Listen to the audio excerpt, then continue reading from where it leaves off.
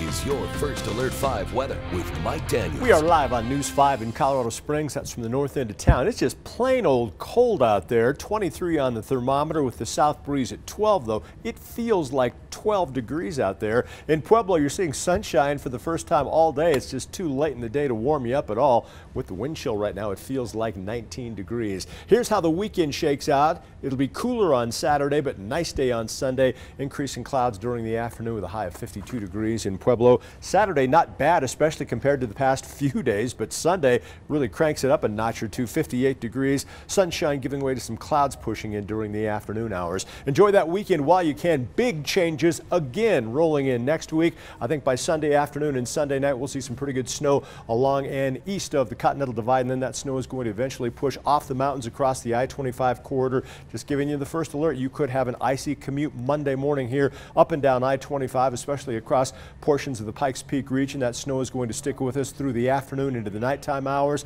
This model is starting to wrap that stuff up by Tuesday morning. And believe me, it's really early to talk snow totals, but some of the models kicking out some pretty impressive snow totals by Tuesday afternoon. 6-7 inches of snow across parts of the Pikes Peak region, up to 4.5-5 in Pueblo, and more snow still for the wet mountains in Sangre de Cristos. Now around here tomorrow, most of us start with clouds. In fact, by midnight tonight, I think we'll see those low clouds again across Colorado Springs and Pueblo due to that upslope flow. By 8 o'clock, 9 o'clock tomorrow morning, the Springs into the sunshine, but Pueblo still holding on to those low clouds. Those clouds will eventually burn off, and as that westerly downslope flow kicks in, it's going to be awfully nice. Tomorrow, of course, Valentine's Day. If you're out at 7 o'clock, maybe taking in dinner or a movie, temperatures will be into the 40s, and we will have dry skies all across the News 5 viewing area. Outside right now, it's warmer in Westcliff than it is here along the I-25 corridor. We're up and down the I-25 with temperatures into the 20s. Low temperatures tonight, quite cold again. Once those clouds come in, though, temperatures will certainly stop their drop. We'll end up at 12 degrees in both Colorado Springs and Pueblo.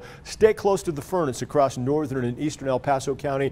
Many areas dropping down into the single digits. Tonight, Briargate at 9, Black Forest, an overnight low temperature of 8 degrees. Tomorrow, finally some warmth in your forecast. I've waited all week to say that. 50s return here across the News 5 viewing area. Not much of a wind tomorrow. A little breeze out of the west during the afternoon, 5 to occasionally 10 miles per hour. Little setback on Saturday. That's still pretty tame compared to what could happen this time of the year. We'll warm you right back up into those fabulous 50s on Sunday. Weather alert days Monday and Tuesday for that next incoming storm system. And look how cold again next week.